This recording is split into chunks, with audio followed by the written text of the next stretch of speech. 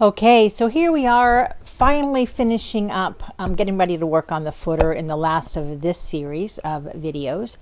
And so let's take a look at the website. We've got the header set up. We've got the call to action here to book online, about us section, services, images. We've gone through how to set up and work with all of these different sections. So the only thing that's left right now is the footer.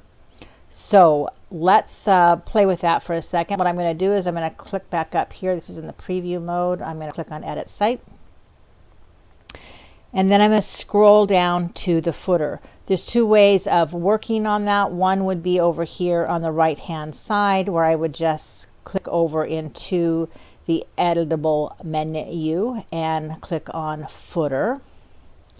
And this then would bring me down to the footer and tell me what's there right now. So these are the elements that I have to work with in this particular footer layout, which is sort of centered. And then there is also, so we've got the color, basically it's black and white. You can edit the colors if I want, which were in blue, so we're going to keep that the same, because if we change it here, then we change it everywhere. So let me go back to where I was. I don't know why I did that. That was not very smart, but we're going to leave that alone. So I'm going to exit out of that here, go back to website, scroll back down to footer. So this is how you navigate around if you do something silly and click out of where you want to be. All right, so I'm in my footer, and here's what's in the copyright section. And let's see how much, let me see how much information I can put in here. So I'm sort of rambling here, so just bear with me. So here I am. This is what's showing up in the standard. Now I'm also, before I do that, I'm going to show you the 3 different options, or the 4 different options that are available to you in terms of the predefined layouts. Now within GoDaddy, these are the 4 layouts that you have. There's not, unless you hire someone to do some custom HTML coding for you, this is what it is. And so you need to work within these 3 layout, or these 4 layouts. So let's take a look and see what they are. So I've got this one right here, which is the standard. Most of them are going to be displayed this way. Then I also have this second one, and it looks exactly the same. There must be something different in what the options are. I really am honestly not clear as to why these look identical. Then there's this third one, which again, it's narrower, but it looks pretty similar. And then there's the 4th layout here, which is the one you would want to choose if you have a local business. So like a brick and mortar business where people are going to be visiting you, where you want people to be able to find you. So if you're a massage, parlor like this site is, if you are an auto repair shop or a hair salon, or a dentist or a doctor, or anyone any business where people are actually going to your physical location, then you're going to want to use this particular layout. So we've got the menu items here, and I will go through that in a minute in terms of how to add or subtract from those. We've got your address, your phone number, and then your copyright notice, and that's pretty much what shows up. And then there is I'm going to click through into this one, because this is the one I'm going to work with. And I'm going to click done. Okay, so I've chosen this menu. So there's a footer note here. So the footer note would be what you would use. Maybe you want to say serving Northern California, or actually like serving Redding and surrounding areas. And it would be helpful if I could spell, but we will, surrounding areas. Okay, so you might would put something like that in there as a way to help identify the area that you're working. So if you could say Redding, California, or you might want to list a couple of your main cities that you're trying to attract for your business. That helps with your search engine optimization. It helps you with Google Maps and getting found online, especially if you're local focused. Not a really big deal in here in terms of what you're able to do within the GoDaddy ecosystem, but you might as well leverage it. So then you're also going to be able to add your social media accounts if you want to. So you don't have any attached here, so it's not giving you the so I'm lying here. So if you want to use those, you would click this on. Now we already have an element that is just social media set up here, but if you want to include it in your footer instead, this is where you would do it. So we're just going to put facebook.com. Let me see if I can just copy this here. No, it's not going to let me do it. And we're just going to put facebook.com, and that's fine. And we're going to put twitter.com. They're not going to let me do that. I'm going to have to put something in there. I don't even know what to put. Test. So, and then the icon shows up there. So it's not going to show up in the footer because you have it here. So this is interesting that this is the first time I've actually done this in this footer component.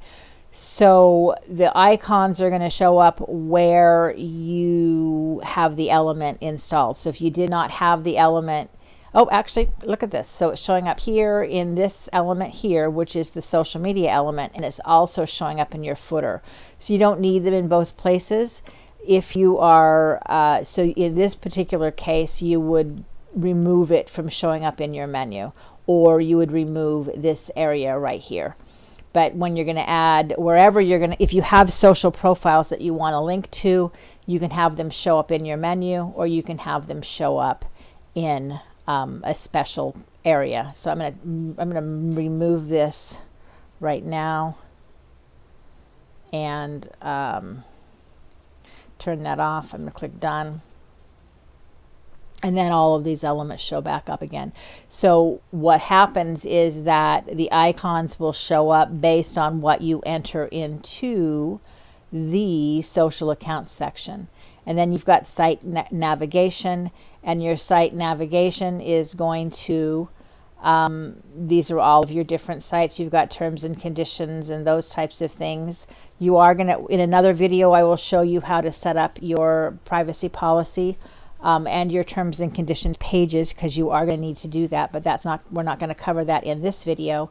But in this particular case, your site navigation is showing up on your up here at the top of your page. So you've got home, services, and contact us, and then you've got your privacy policy and terms and conditions that are showing up in your footer menu.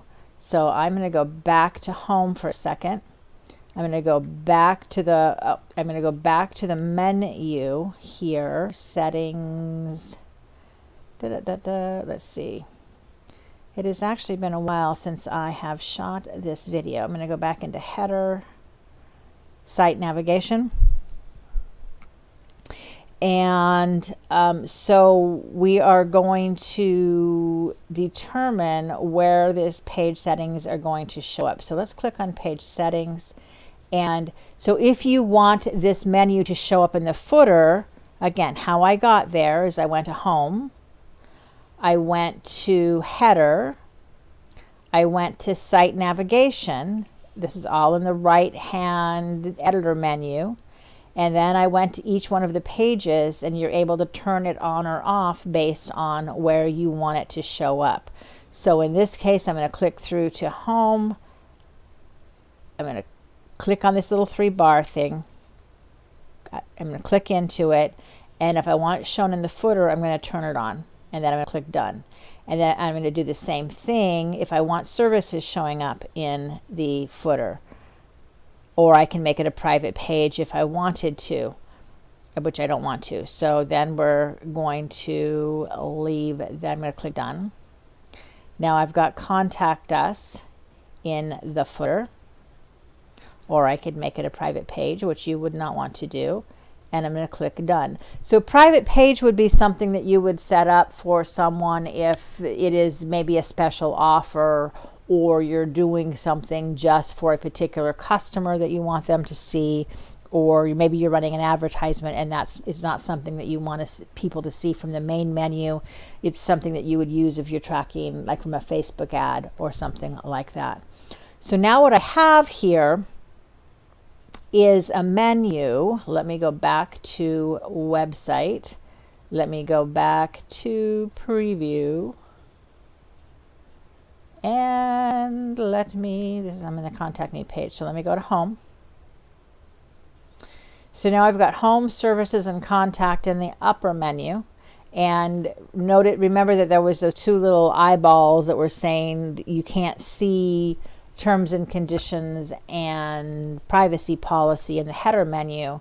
But if I scroll down to this bottom section now, I've got my entire menu showing up. I've got home, services, contact us, privacy policy, and terms and conditions. So it's really pretty simple to set up. Not a lot of options in terms of what you're able to do. You might want to play with seeing how much content you can actually put in some of these areas. But you know, like if I were to change into this particular layout, it is possible, not probable, but possible that there might be an option to put a lot more stuff in here. I don't know how many. I don't know how long. Yeah, actually you can make this bigger. So this would be a place then that you might want to put, you know, serving the areas that you serve for your local focused business. So you could put, you know, Reading, you know, serving Reading, California, Palisadro. And doing this in this area right here will really help with your local SEO from a Google perspective. So that was the only reason why I wanted to play with that. But you can put other types of things in here. You can center it. You can put links in here. So that then would be really some of the differences between some of the different layouts. So let me kind of repeat through that. I rambled a little bit through this. And so again, you've got 4 different layouts of menus. This one right here is this top one where everything is centered, and you can play with the element bars and making sure. And when I say that, I mean that, let me click back over here. So you can, in this, you've got some control here in terms of whether you're going to link something, whether it's bolded. Not a lot of options to center for some reason, but this is bullet points.